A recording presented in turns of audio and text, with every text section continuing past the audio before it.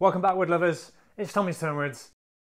Today it is Topwood Tuesday. We are going to be looking at some very nice Picea rubens, red spruce, commonly known as Adirondack spruce, native to the northeast of North America, from kind of Quebec,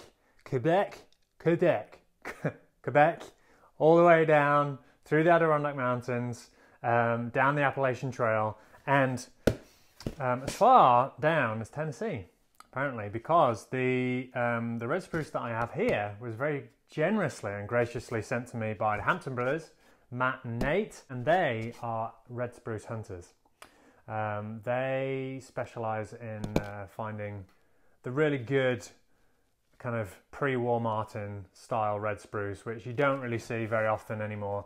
If you Google Hampton Brothers guitars, you'll see lots of YouTube videos of them like on the top of the mountain, like in amongst rough country, cutting down trees and splitting them, chopping them up right in situ, dragging them out. It's really impressive, and they get some really beautiful stuff. So red spruce was kind of the golden era Martin go-to topwood up until kind of 1946, when they switched to Sitka, when the good, readily available, easily accessible red spruce started to run out. They switched to Sitka, but this stuff that I got from the Hampton Brothers is kind of like that old school Martin red spruce. It's really pretty special. So you can see this is one of their master grade tops. The grain is very, very tight.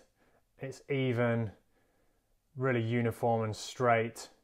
And by comparison, this was a master grade top that I got from a different seller last year. And beautiful wood, makes a great sounding guitar, but just look at the difference in the annual growth rings there.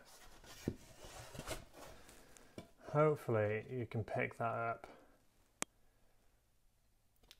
This one, really nice and tight. This one, the grain is much wider. Still makes a great sounding guitar, but aesthetically, this is much cleaner.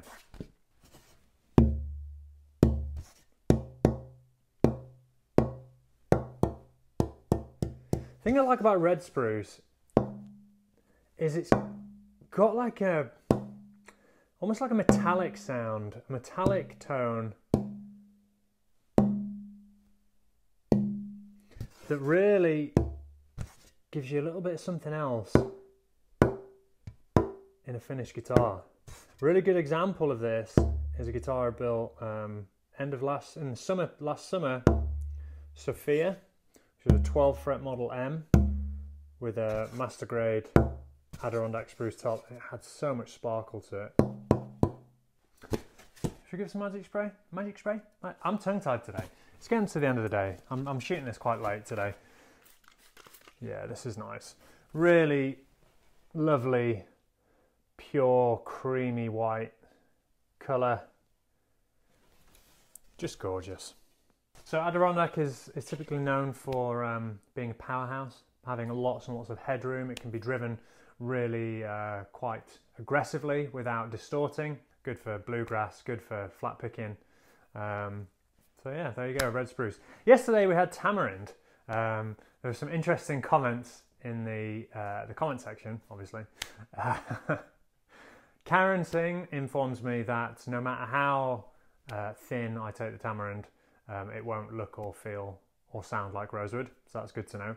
What yesterday's episode did give me the idea for is that we should let's see how adventurous and creative we can be with our descriptions of what it is you're hearing and what you think the final guitar will sound like, because we're getting some good stuff.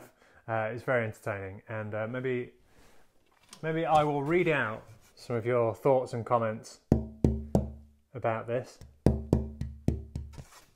So, Topwood Tuesday, Picea rubens, red spruce. We'll see you tomorrow. Bye!